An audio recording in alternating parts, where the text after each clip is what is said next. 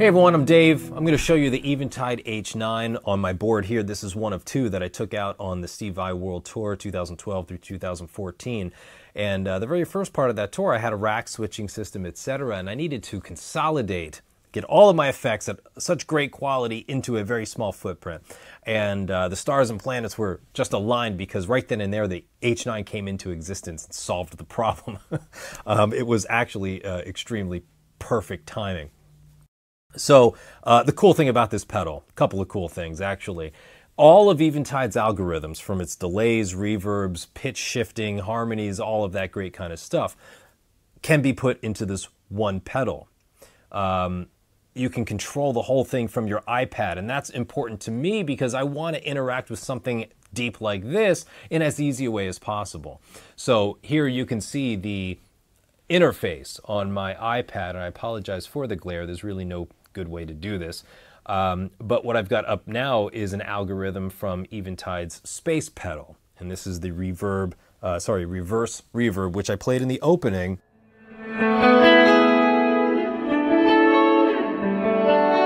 And like I said, it's one effect at a time. That's why I had two on my board. One was mainly delays and one was mainly reverbs, but of course I switched to a couple of different effects, which I will show you. But one at a time here, we're just hearing the reverse reverb.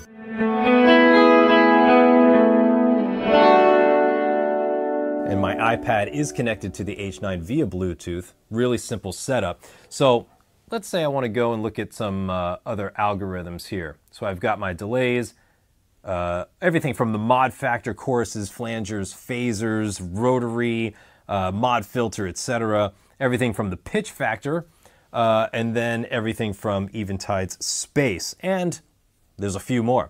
So let's say I don't know, let's choose something from the time factor algorithms, these delays. I'll go to filter pong because that's always cool. And if you're not listening to this in headphones or a good stereo system, put it on because you'll start to hear the stereo factor from it. Very cool.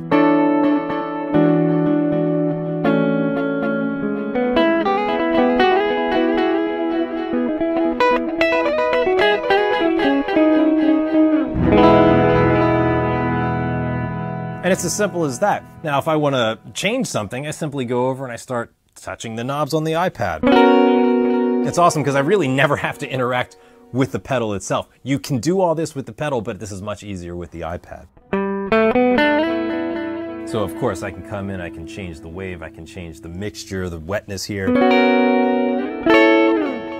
do anything I want with it. Then of course I can save it on the iPad and it shoots it right into the pedal. Awesome. Okay. Let's go back. Let's choose another algorithm just to take a look at here. I don't know. Let's go to rotary. And let's take a listen here. It's a nice, slow, subtle rotary.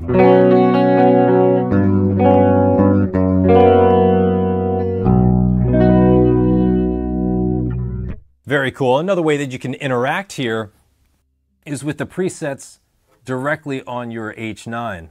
So these are the presets that are on my H9. The very first one here is called Gravity Storm, and Gravity Storm is a Steve Vai song. So I had the presets in my H9, my two H9s that went through the set as we played, you know, on the Vai tour there. So this one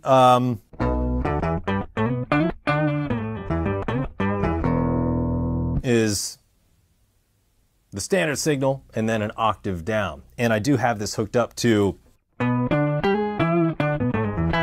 expression pedal because, like I said, I did use this as my whammy.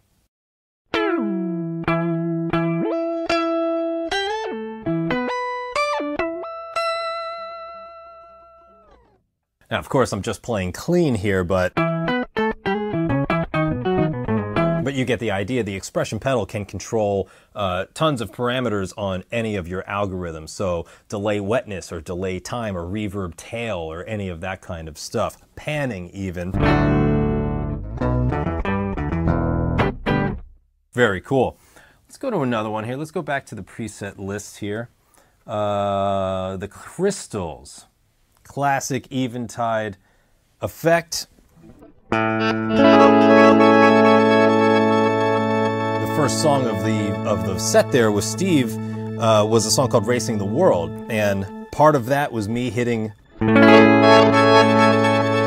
beautiful chords and letting those crystals blossom.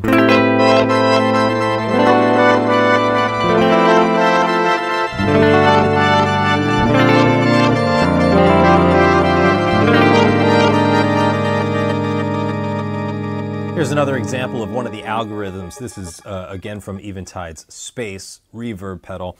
This one is called the Tremolo Verb.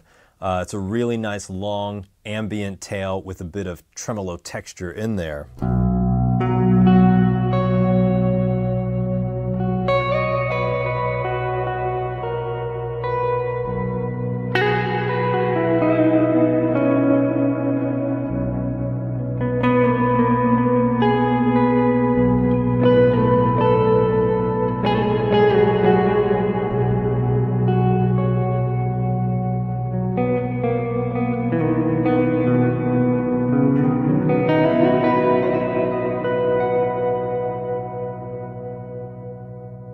All right, let's test one more preset here. Let's go to another delay. This one's called You Better Run, which is one of the stock ones. Obviously, it's based off of Pink Floyd. A